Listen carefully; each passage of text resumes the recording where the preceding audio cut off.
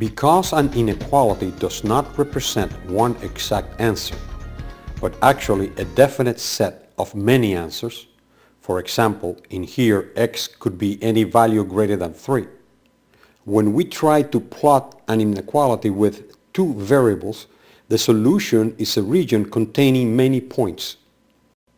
For example, in graphing the inequality y is greater than x plus 4, first we plot the boundary line by recognizing that the slope of the line is 1, the coefficient of x, and the y-intercept is 4. Here is the graph.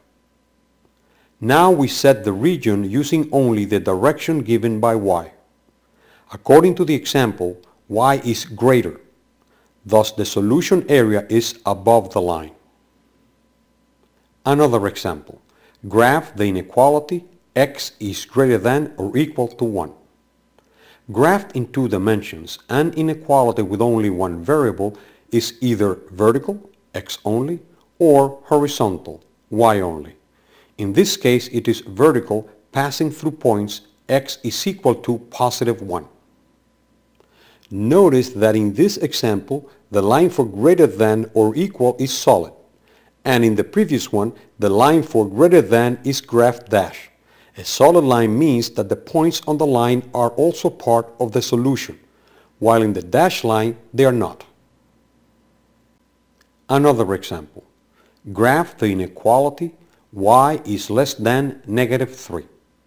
Again, graphed in two dimensions, an inequality with only one variable is either vertical, x only, or horizontal, y only. In this case it is horizontal, passing through point y equals negative 3.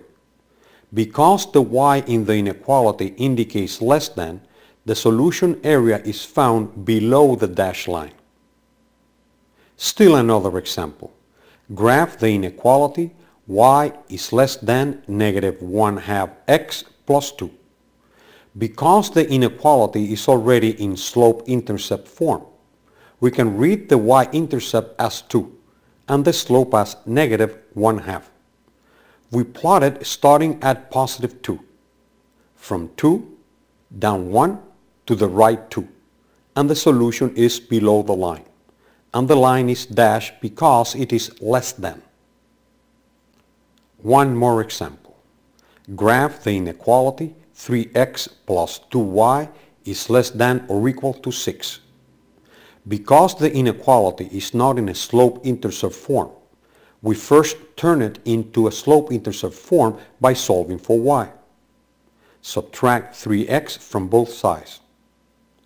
Divide by 2 both sides. The y-intercept is 3 and the slope is negative 3 over 2.